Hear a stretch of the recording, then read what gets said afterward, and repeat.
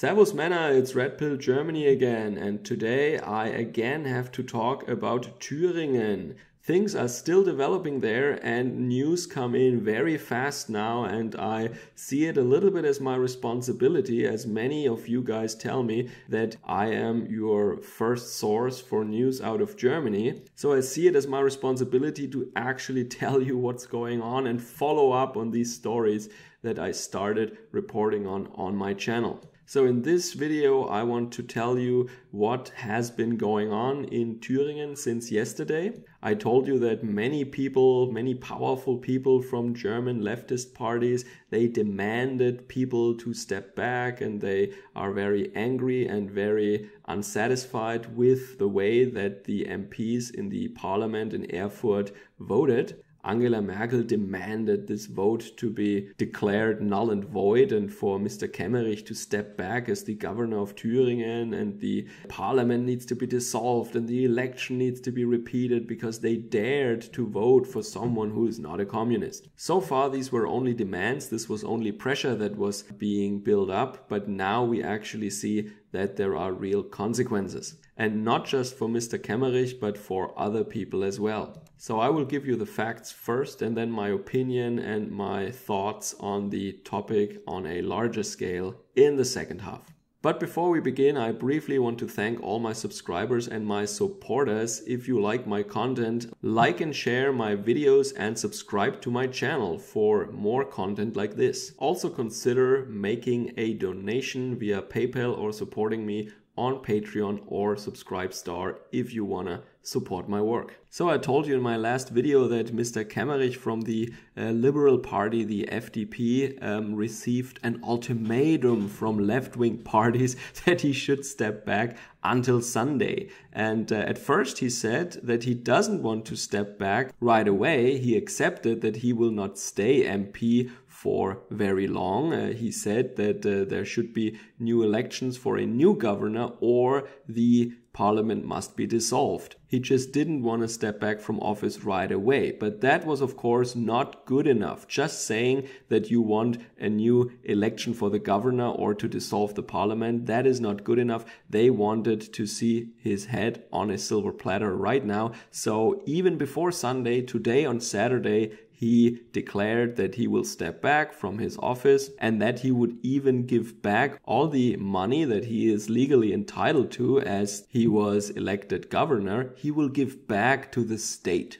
So this man is completely broken. He completely collapsed, which is understandable. If you watch my last video, then you know how he was treated and what kind of threats have been made against him. He is really fighting for his survival in Germany right now. He might not be able to even live or do business here anymore in the future as things are standing now. And also the leader of his Liberal Party was put under pressure. Christian Lindner, who just came to Erfurt in order to convince him to step back, he also had to endure a vote of confidence within his own party. He was reprimanded and he was given a warning, but he can stay in power as the leader of the Liberal Democrats. If you watch the interview he gave and see how he acts and how he talks in front of the camera, you almost think that he is shaking with fear when he apologizes to other politicians and to the German public for not being loyal enough to Angela Merkel and not being decisive enough in his fight against people who stand against communism in Germany. That opposing a communist governor is an unforgivable sin. So he is weakened and warned, but yet in power. Well, he doesn't really have any power anymore. He's just at the lead of his party. But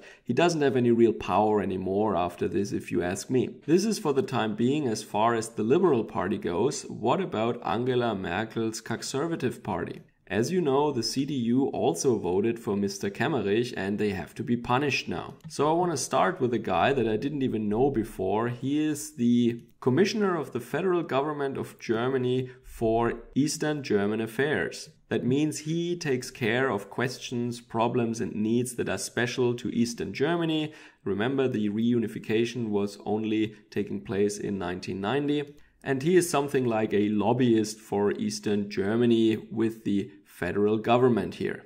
Now he's from the CDU and as such he is traditionally, of course, anti-communist. So he saw it as a positive thing that not the communist guy won, but that the new governor of Thüringen, after such a long time of socialist rule, would be someone from the Liberal Party. So he tweeted and expressed his congratulations to Mr. Kemmerich in this tweet. After a short conversation with Angela Merkel, who declared that it is no longer possible for him to hold this office after speaking out against communism, he lost his position. Bear in mind that he didn't even praise the AfD or expressed some patriotic nationalist feeling. No, he congratulated a liberal candidate. So if you want to frame it that way, that he applauded the AfD or something, that is a complete lie. That is just not true. He didn't do that. Mr. Kemmerich was not the AfD candidate. He's a liberal guy. He doesn't even like the AfD. He is not even a patriot. But just speaking out against a communist candidate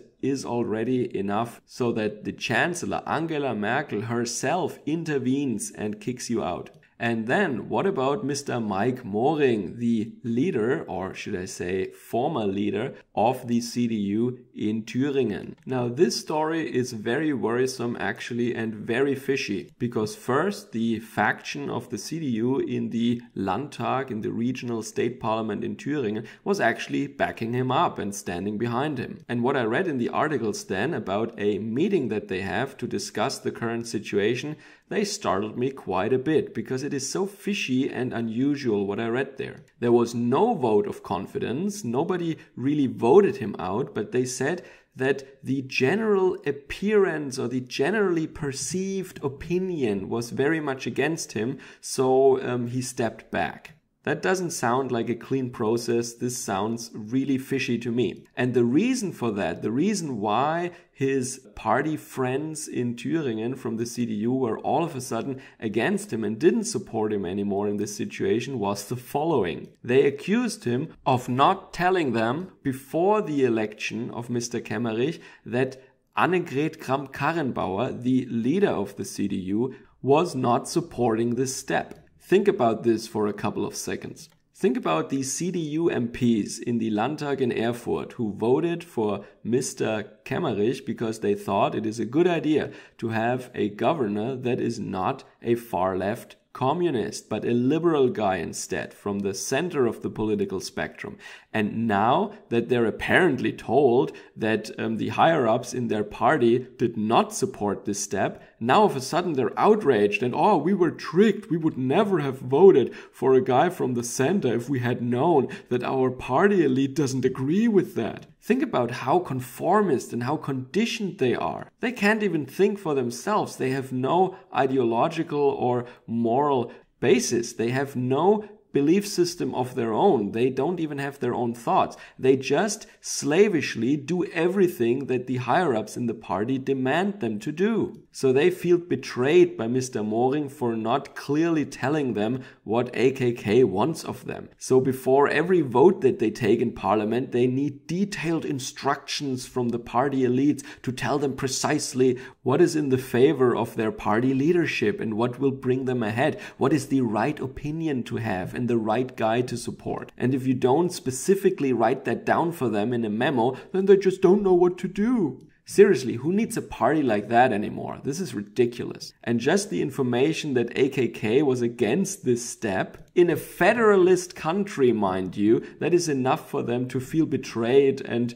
to stop supporting Mr. Moring. So I don't know if that is really true, but that is what the newspapers write, at least in Germany right now. Okay, so this is what I could extract from the German media about the current purge that is going on in Germany. And now let me take this a little bit further. Our corporate and state media are at the moment amplifying voices that start saying that the CDU should start cooperating with the very far left Communist Party Die Linke. By the way, all these people that are excluded from the party now and that are losing their offices, they are experiencing that because something that is written in the CDU party statutes. It says that if you do something that goes against the common ideology or the basic convictions and beliefs of the party, that this can get you in trouble in this way. And there is, in fact, a decision of the federal party, CDU, to not cooperate in a meaningful, tangible way with either the AfD or with the far-left party Die Linke. So if you cooperate with any of those parties, and you can argue whether or not Mr. Moring actually did that just because he voted for the same liberal candidate as them, I don't think this is a clear cooperation, but whatever. So if you would cooperate with them, like forming a coalition with them or working together with them in any way, then this can be a cause for getting you in trouble in the CDU. And there are voices that are getting louder now that say, oh, the AfD is of course still forbidden fruit, but what about the Socialist Party Die Linke? Shouldn't we work together with them instead? And I can understand the motivation from a very basic consideration that the CDU doesn't really have any options for power anymore right now, because they are too weak to rule themselves. They can only rule in a grand coalition with the SPD like they do at the moment on the federal level. But the SPD and the Green Party, they don't really have any problems or any shyness about working together with the Party Die Linke. But of course, they do not want to work with the AfD, obviously. That means they only exclude a coalition to the right, but to the left, they're wide open. And the CDU positioned itself in the center and said, we will not cooperate with left-winged or right-winged extremes on the political spectrum. So their only possible coalition partners are the SPD, the Green Party, and the Liberal Party. And that puts them at a significant strategical disadvantage, especially when you see that those three parties in several states and the Liberal Party actually all around Germany and on the federal level are extremely weak. So what they are pushing for, and Angela Merkel is pushing for that like nobody else, is that there is a unified bloc against the AfD. As you all know, all parties should be allowed to work together with each other. It doesn't matter how crazy and radical some of their people are, many extreme leftists, but that doesn't bother them as long as the AfD stays isolated. So that means the transformation of the CDU is in full progress. First, in recent decades, it was transformed from a conservative party into a social democratic, centrist, almost progressive party of the middle that doesn't have any true German conservative values left. And now it is actually transformed from the middle to a far left socialist communist party, believe it or not. Which makes sense, of course, if you know where Angela Merkel is coming from. So, and now towards the end, I want to make an even wider comment about the situation that we have in Germany, not right now, but for decades already. In a way, I have to say we have to be thankful to the AfD for this experiment that they performed in Erfurt, because it reveals the situation or the conditions under which Germans are living for decades already. I was taught civics in school. That means, how does our society work? How does our democratic political process work? How is the state built up, and where does power come from? I was told, of course, that the power comes from the people, and even though there is no direct democracy, we elect parliaments in our indirect democracy, and those parliamentarians then are actually voting in our stead, but they should have our interests and our will in mind when they do so. That is, of course, a complete lie, as you can see now. But for as long as nobody goes against the common ideology and no one breaks the unwritten rules, because let me tell you, they kept the written rules, the actual rules, the official rules that we have.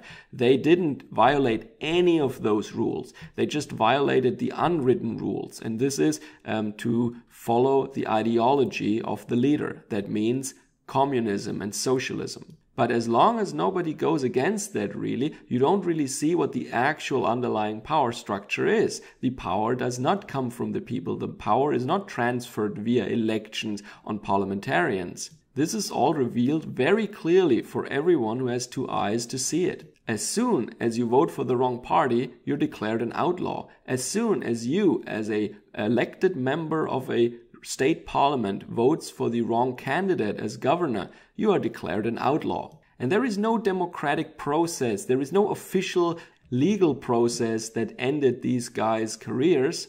It was just bullying and pressuring. The bullying and the pressure came from the top, that means from very, very powerful people from within their own parties. It came from the media, and it also came from the streets. As the head of the Green Party faction in the Landtag in Erfurt, Mr. Dirk Adams actually openly admits. He said that Kemmerich was forced to resign because of pressure from the street. We're talking about mob rule here. And I have to admit that even me, myself, I'm a little bit surprised about how far they're going and how blatantly they are violating all these principles that they told us for decades are so sacred in our society. I'm not shocked about the fact that they want to do these things. I'm shocked about the fact that they do them right now already in such an overt manner. But as I said, this will have enormous consequences for Germany. Many people are finally waking up now. Many people are getting uncomfortable that have been sound asleep until now.